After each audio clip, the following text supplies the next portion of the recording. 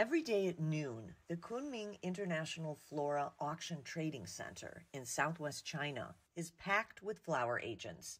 The tension at the flower auction rivals that of Wall Street, with transactions being made every 3 to 5 seconds.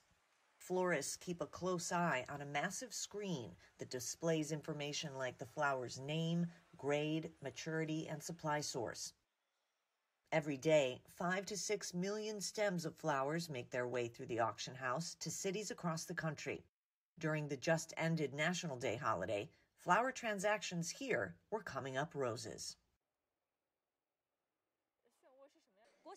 During the National Day holiday, flower supply at our auction center saw substantial growth, with the highest number topping 7.9 million stems of flowers. Recently, the average daily supply reaches 6.5 million stems. This year's supply has so far grown by over 48% compared to the same period last year.